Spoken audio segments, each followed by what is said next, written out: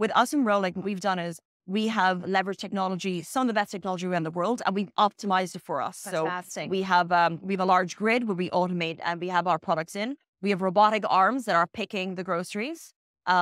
We have these really cool